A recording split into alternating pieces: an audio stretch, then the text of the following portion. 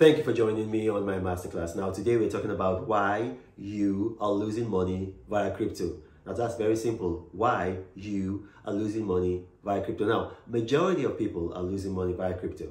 I've never lost money on crypto. Never. It's never happened to me once. Now, why? You see, I think the reason why a lot of people, and this is in response to your emails, I've gotten a ton of your emails and I see your comments under my videos. In fact, when I'm talking about something else, you guys want to bring the conversation into crypto. And I understand, because, this channel, my masterclasses, it has to meet your needs. So I'm not here to just talk because I like my voice. So if you guys want to address this issue, I'm going to address it. The reason why a lot of people are losing money via crypto is very simple. They are not playing the right game. Now, you got to understand, crypto is just like cars. Most people buy cars. Most people buy cars. I used to buy cars a while back until I started the free Leah Sharibu campaign and I began traveling around the world and I gave out all my cars. And then now I realize that when I need cars, I lease them. You see, rich folk, wealthy folks, all my wealthy friends, they lease cars. They don't buy cars. And then whenever they are done with the car, they just send it back, And that's why they are always with new models of cars. They lease them for a year. And then when the warranty is about to be over, they just send the car back to the dealer. The dealer sells it to somebody who is not very smart. And then they get the latest model, still with the guarantee. They use it with the warranty. They use it for a year. The same thing you should do with cryptocurrency. Don't buy cryptocurrency and hold it. Cryptocurrency is, it's not something that you want to hold because you are a collector or because that you like cryptocurrency. You're in it to make money.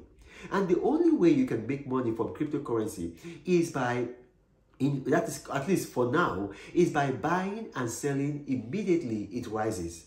So for instance, I've told you guys how I do indexing. So I buy every day, I sell every day. It's called day trading.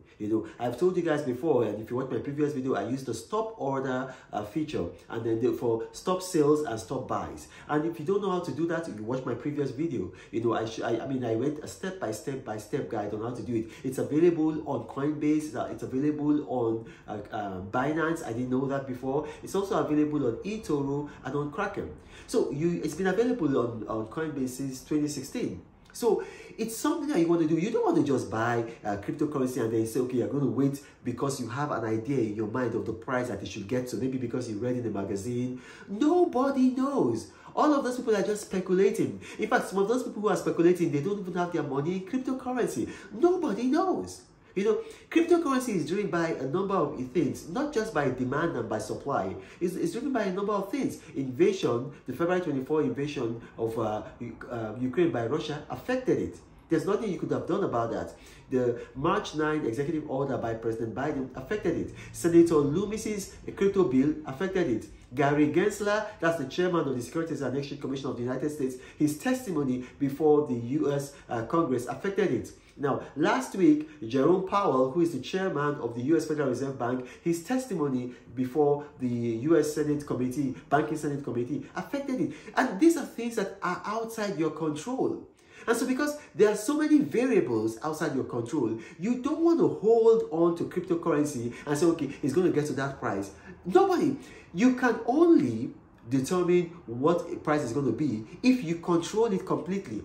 But when you don't control it and nobody controls it, you got market forces. 42% of all US small and medium scale enterprises are accepting cryptocurrency, especially Bitcoin, Ethereum, Litecoin, Binance Cash. So, that all those things factor in. We cannot control everything. So because we cannot control everything, then we are forced to control ourselves. And how do we do that? We buy at the lowest price in the day and we sell at the highest price in the day and get our profit. Get our principal back. So we keep our principal somewhere. That means the money that we started with, and then we keep on trading and trading and trading again with our profit. And so and it has never happened to me, I've never lost money, but if suddenly one day happens and I just lose 50% of my money, it doesn't bother me because all of that money is profit.